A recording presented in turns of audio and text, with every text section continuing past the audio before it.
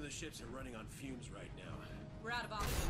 Hello everyone, it's me, BHC Impulse, and I'm bringing you my final thoughts on Titanfall. I was meant to do this for Blues and Twos. We did do the commentary. Unfortunately, his voice wasn't recorded, so he had to redo one himself, and it was just a bit unlucky, as I could say. However, I'm going to start off. This is my opinion of the game. I'm going to start off with first the campaign. Everyone was really looking forward to it. I was looking forward to it. First time I've ever heard of a campaign to be completely online, which is, I thought this is going to be interesting. Like Blues and Twos, I was wondering how they're going to do it. The way they did it, yes, it was good. I mean, I was surprisingly surprised, if you know what I mean. It was nice, it was good, it flowed. Even if you had a bad connection, you were still able to get kills if you concentrate on the grunts and spectres, because But however, as well as Blues and Twos, I thought there was no storyline. There wasn't, was it? Nothing to tell you how it started. Nothing to get you fixed on a character or a hero of both sides. It was just a little cutscene here, them talking to you, you listening to it, waiting for the game to load, and then bang, you're into the game and you're fighting other people online. There was nothing to get you engrossed into the campaign, the story mode. There wasn't, was it? There was just bang, wallop, kill, bet, and that was disappointing in my vision. Blues and Twos felt the same. It was disappointing. It was, wasn't it?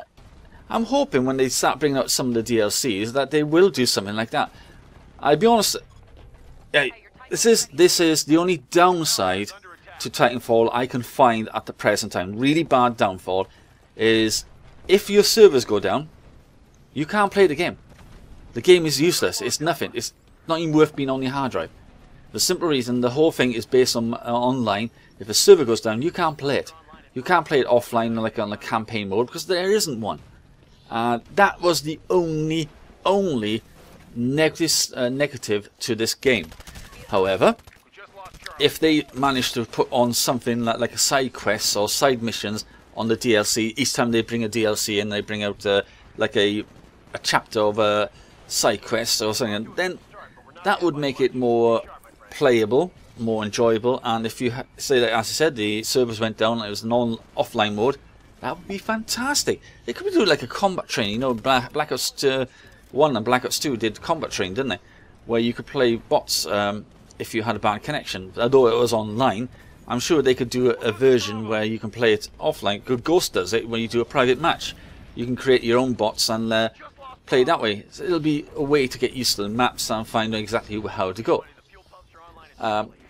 So that was the only downside major downside I could see at the present time.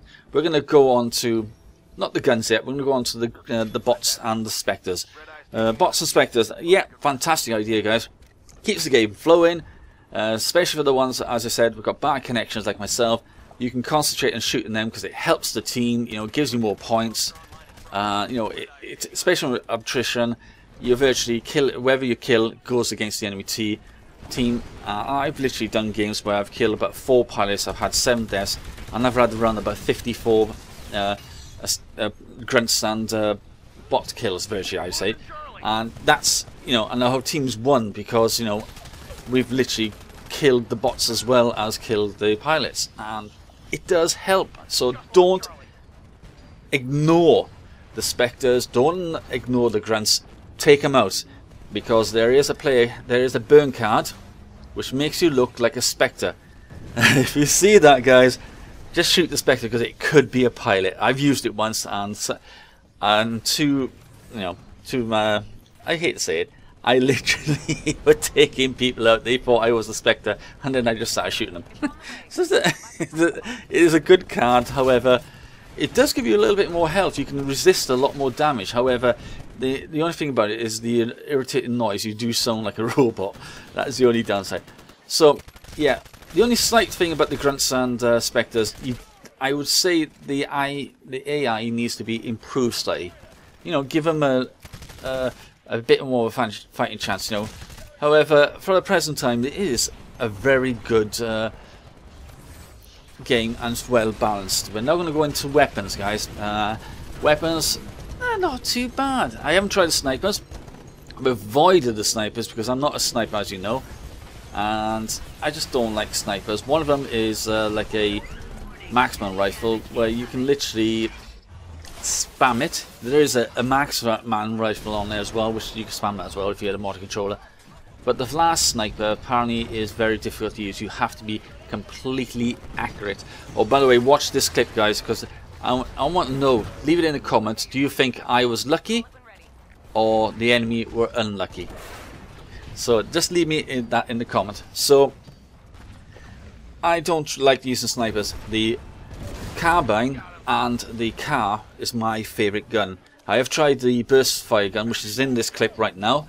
It's not a bad gun. It fires 3 bullets at one time. You can get a attachment which fires 5 bullets. However, you know, it does go against your accuracy as well. But the only 2 guns I've mainly used is the carbine and the car. I have used most of the rest of them. I just don't seem to do very well with my connection. It's just basically my connection. Until that improves, there's not much I can do. But I do like the guns. They're well balanced, really good attachments, and you know, it's nice. It's just a shame there's not more of them. There's a lot of people saying it. It is a shame that there's not a lot more guns. Hopefully when the DLCs come out, they're going to be putting guns into it. I'm hoping so, because I am looking forward to the first lot of DLCs. I believe there's going to be a upload coming soon where you're having new game modes. I'll be interested to see what they're going to be offering us, isn't it, guys? I can't wait. Let's go on to Titans. Titans, yes, I like this idea. I like this idea of controlling this big, huge metal beast. You know, it's fantastic. I also like the chance to take one down. You can jump on it and, as you call it, rodeo it. Hey, ride it like a cowboy, kind of thing, and shoot it. That is good. I like the fact you can run over people. You can, you know, do quite a lot of things. There's a couple of clips coming up in a minute, guys, where I literally do there's not so much Bruce Lee, the Mike Tyson punch, guys. I literally, you can, if you time it just right, you can really punch pilots while they're on the ground. And I've got 2 clips. The one's coming up right here. There's one, and there should be another one in a second where I get another punch to the pilot on the ground. It can be done, and it's, to be honest, it's really satisfying. It does make it sense.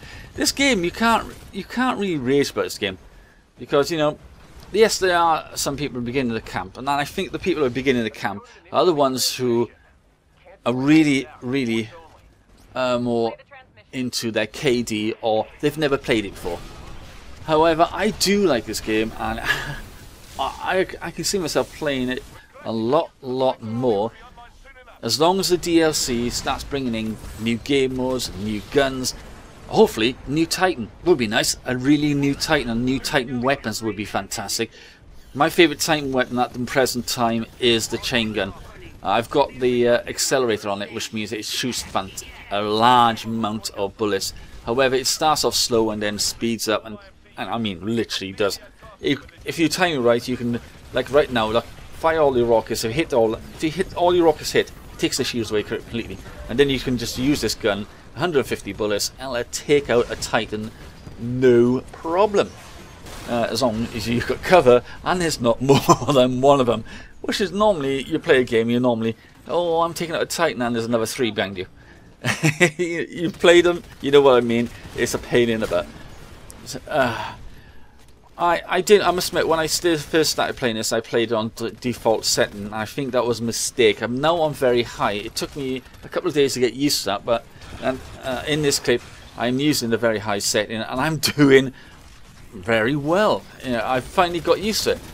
Damn Spectres are a pain in the butt. They take a lot of damage, and if you don't time your kick right, they will kick you down. And I mean, literally does kick you down. There's always some person in the game which doesn't play, but that's very rare. But I do like this game. So what I'm going to do now is talk about, I'm going to give you the score of it. My opinion of the scoring is quite simply, it's out of 10, and I would say 9 out of 10. 9 out of 10 is quite simply, there is no offline game modes, you know, to help you along. That is my only gripe with the game. There's no offline, so if the servers go down, you got nothing, and I've already said that. So that is why I've said 9 out of 10. Yes, is it lived up to my expectations of the hype? Yes, I do. Yes and no, but yes, overall, yes, it has. I've enjoyed this, and this is a game I can see myself playing, and I think it's the game for me. So that's me, Will's, coming to the end of this video. Hope you enjoyed. Let me know what you think as well. Until next time, it's me, Will, sign off. Bye now.